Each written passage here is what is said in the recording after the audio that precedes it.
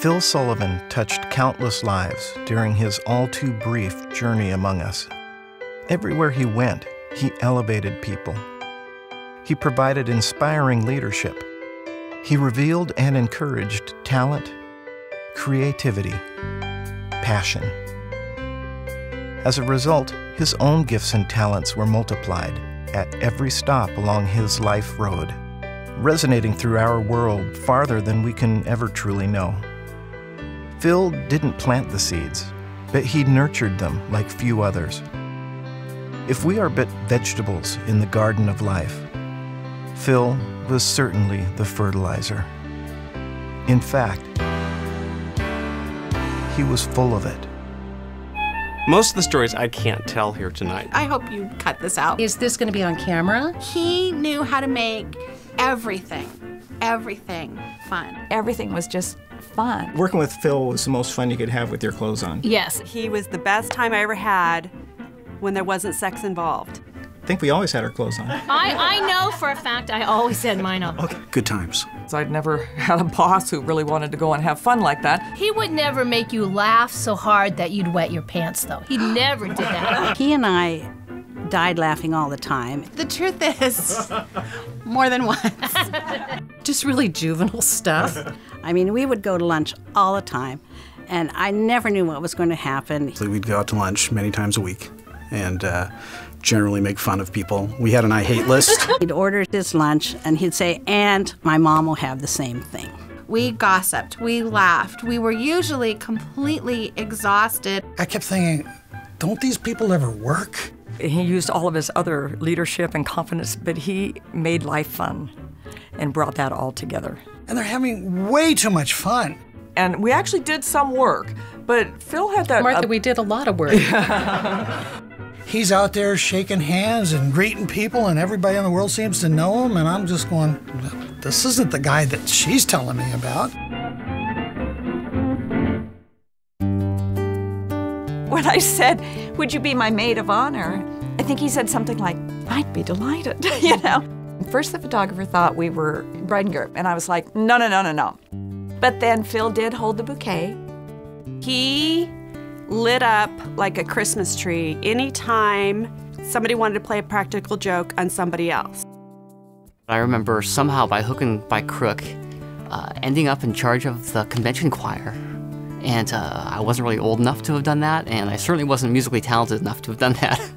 At least I didn't think so, but Phil thought I was. So early in the process, a couple of sisters showed up because they wanted to be part of the choir, and I was feeling exceptionally snobby, and they didn't sing very well. And so I just told them no. And I think maybe whoever had been in that job before me was a little more politic than that, because Phil, I think, got an earful from their mom the next day. So a couple weeks went by, and it was time for the convention to start. And I think I was 19 or 20, and I was scared to death. It was maybe 10 minutes before the start of the whole show. Phil comes running up to the little stage, and he says, their mom's here. She needs to have a word with you, and they've got their instruments with them. I thought I was gonna myself. And then he burst out laughing. So we were doing a convention planning meeting, and we were trying to put together a promotional brochure for the convention. And it was like, we needed something really great that said, you know, the youth convention is the greatest thing that's ever happened to me.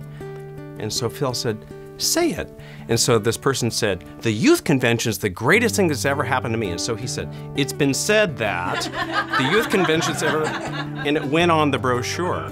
I can't even talk about the day that we all called him various and sundry different names. Oh my gosh, yes, right. He bullshit his way through it, and yet it was for the greater good. But then he went to the board and he said, you know, I know my staff must love me because they all said, This one said, that one said. He had a little slush fund, and so, you know, a lot of convention meetings would happen there, you know, they'd go downtown or to Tubbs and have a meeting in the hot tub. We loved that he was a faithful man and he was organized, but he was incredibly irreverent and just... What did you not love about that? It was, you know, legitimate because he was, I mean, they'd come back with, you know, clipboards with like wet, Plastic running, you know, ink. Adults have to Even go when through he loved me. classes now on how to be appropriate with teens. Oh, Phil would not pass He any would- of those classes. I'm not sure why they trusted him with seniors. Did he ever behave inappropriately? I grabbed the phone and it doesn't, it's like sticky. Oh, shoot. Yeah, he did. He totally did. He had the night before taken rubber cement and glued every item on my desk to the desk. My colleagues around the country probably got sick to death of hearing me talk about how I have the best boss in the whole world. Every paper clip, every piece of paper, every pen, every pencil, my pink little memo pad that we used to take notes on, you know, messages, all of it glued to the, and he just thought it was the most hilarious thing. And it was pretty darn funny. When I first met Phil, that was 1976. And he was holding a little baby boy in his arms, Damien. That's what it was like growing up. It was just that it's a hoot. Just so much fun and laughter, and you know, his irreverent sense of humor. Then I got to meet Rose. Rose came to a fundraiser, and they said Rose was shy and not like Phil, but Rose was phenomenal. What a phenomenal woman. One time we were shopping at the Bon, and if you've met my mother, she has no sense of direction, which of course my dad does. So we walked around the center floor at the Bon, around the big loop, and every time him or I would point out something different to her. And the entire time she thought we were in a whole different part of the store. He made growing up so much fun, you know, and things like Christmas so magical. He was like a wizard in a lot of ways, where he could find the magic in anybody. He was kind of Gandalf, which I think he'd like me referring to him as Gandalf. He had a way to make every person feel special, but more than make them feel special, he let every person realize the specialness within themselves. It's a real mark of a human being to see the impact he's made on not just all of us here, but hundreds and hundreds of other people. It's just phenomenal, and it's the kind of guy that I always said, I'd like to be like that. You don't see it growing up because you just say, oh, he's my dad. You know, you grew up and everything's wonderful. And that he really, how many people he touched and what a difference he made for everybody. You know, and not just the people here, not the people he knew, but people that he didn't even know. That's what he made his life about. Yeah, got quite a legacy. You know, he really believed in us and we believed in him, and together everything was a big collaboration.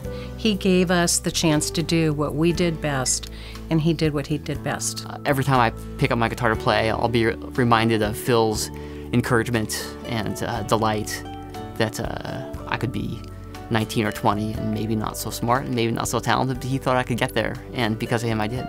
Phil was the center of so many groups of people, but unlike other people, he wasn't the center of attention. Mm-hmm. He was the center so that he could make you the center of attention. He was the man behind the curtain in The Wizard of Oz, because he liked to run the show, but behind the curtain so that everybody else could figure out if they needed a heart, he would help them get their heart. If they needed a brain, he'd help them get their brain. If they needed courage, he would help them get their courage. So he was the Wizard of Oz. He was the Wizard Gandalf, Wizard of Oz. And I'll miss him.